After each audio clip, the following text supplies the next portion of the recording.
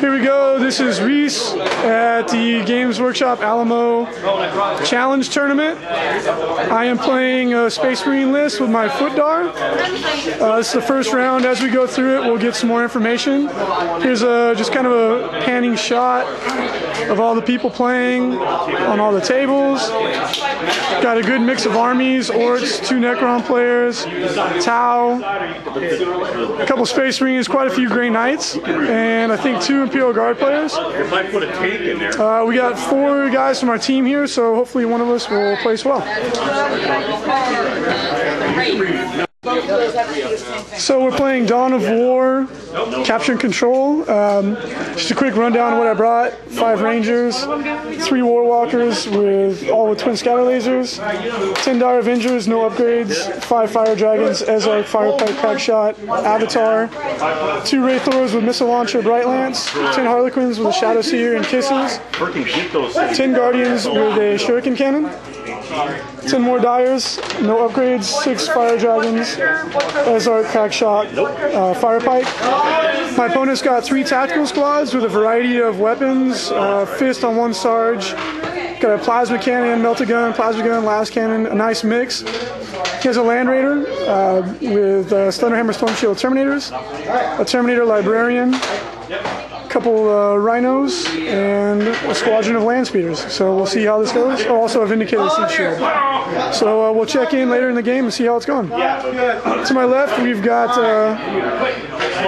Nurgle Marines versus really nicely painted Khorne Demon Army. So we'll also keep an eye on this game, see how it goes. Okay, then went the top of 2. Footdar generally advanced.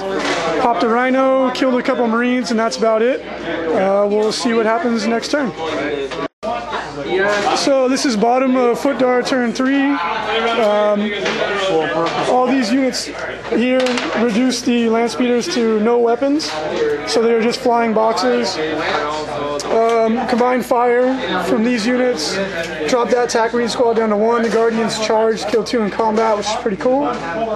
The Warwalkers, because the theme of this tournament is veteran skills, they're tank hunters. They immobilize, weapon destroy the Vindicator, and that's about it. Everything generally advanced, and the Space Marines are going to strike back this turn. You can go ahead and move.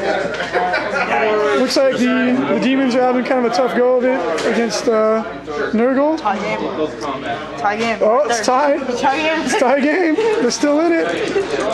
And then let's take a look what we got over here. We got a really nice looking Orc army versus Israel's really nice looking Tau army. Hope I don't play the Tau today because that's not a good matchup for me. And we got another Demon army versus Space Marines. We got a couple Necrons. Let's see what we got over here. We got Necrons versus Grey Knights on a really nice looking table. This entire tournament is blank versus Grey Knights. Yeah, there's a lot of Grey Knight players. Oh, that's what used the Bay Area Open? It's a good list. Hey, good luck. I'm rooting for you, Necrons. And we'll check on some of the other tables later. And here's a shot from my opponent's side of the table.